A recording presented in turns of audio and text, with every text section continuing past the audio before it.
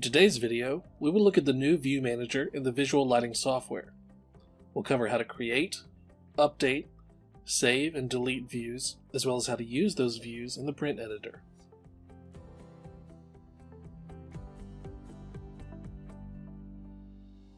For Visual Lighting 2020, the View Manager was moved to the left side panel under the Projects tab and above the Design Manager.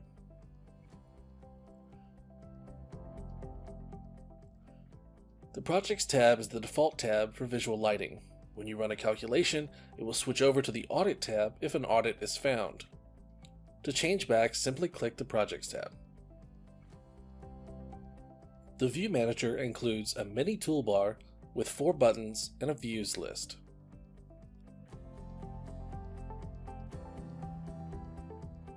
The first icon saves a new view. This will save a view using the current design environment settings, layer status, and view mode such as rendered or wireframe. In my design, I have the project in a wireframe southeast view. When I click New View, I'll be prompted to enter the name for the view, or I can leave it as the default name. The best practice is to name it something descriptive so you can quickly refer back to it. I'll name this view SE Wireframe.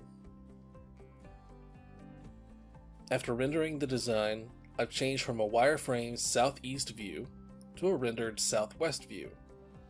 Once again, I'll click the new view icon and enter the name SW Render. Let's reset the design environment to a plan view. By clicking either Saved View, you can see that the design environment returns to the saved viewing direction, display mode, and layer settings. You can swap between save views to quickly evaluate your design.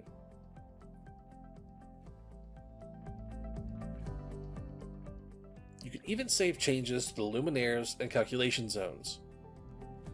In this example, I'm looking at the wireframe plan view, but I need to get emergency calculations. First, I'm going to copy the existing calculation zone.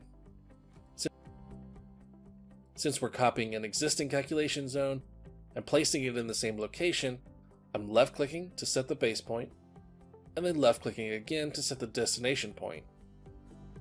Then, using the Design Manager, I'm going to rename the copy to Emergency, and then select the existing calculation zone and set it to Calculate No and Visible No.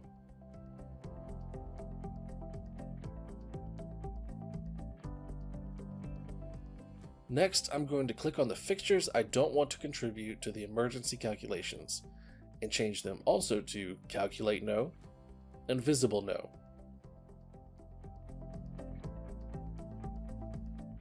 I will then run the calculations and save a new view called SE Emergency.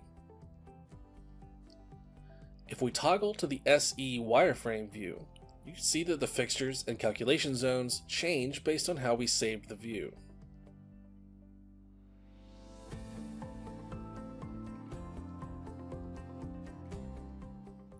The next button is to update the selected view.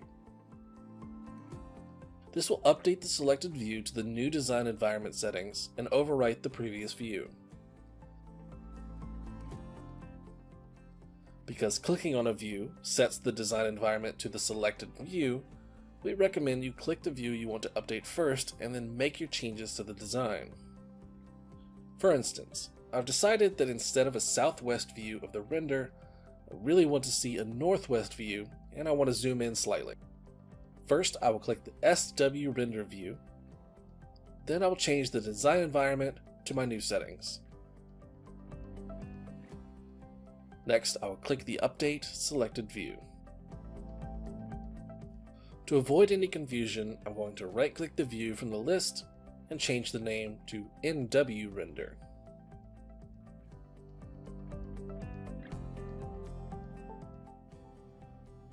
The next button is to save view to file. When I click this button, I can save the current view as a JPEG, PNG, or bitmap to your computer. Saving your view to your desktop allows you to send the view to others or add it to your own documentation.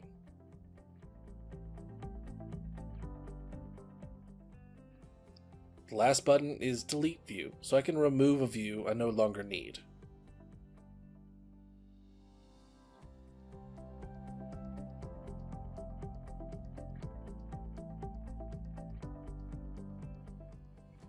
Saved views are available in the print editor to insert onto a page.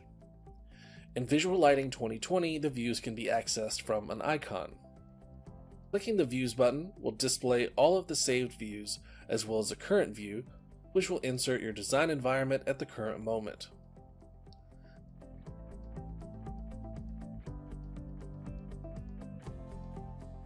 You must use a saved view to add shaded or rendered images to the page.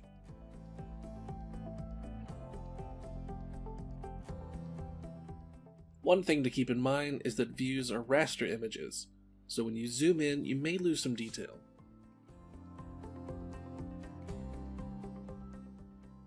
For a wireframe and plan view of your design, we recommend using a drawing. With drawings, you can increase the size and the program will render it so that it remains clear no matter how large you make it. Let's say you have your project already built and your print editor page is done when you find out that you need to make some changes to the design. Luckily, changes you make to the overall design will update automatically. So if you were to delete this section, the views will automatically update to show those changes. I also updated the 3D render to be in perspective mode so we can see inside the building. And after updating the view, when I reopen the print editor, you can see that the updated view has replaced the previous image. Remember to click the subscribe button and the bell icon to be notified of new instructional videos and updates. And if you have any questions or comments, please contact us at support@visual-3d.com.